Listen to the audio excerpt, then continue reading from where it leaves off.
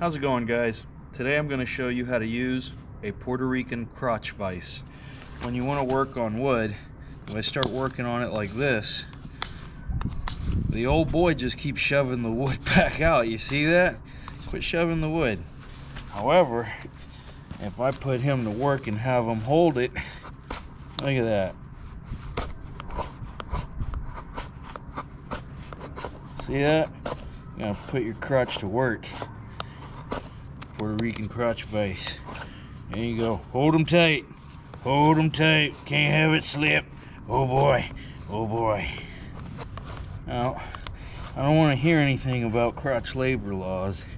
I gotta keep the old boy busy, and quite frankly, he enjoys the work. Alright? And it's not hurting anybody. Least of all my crotch.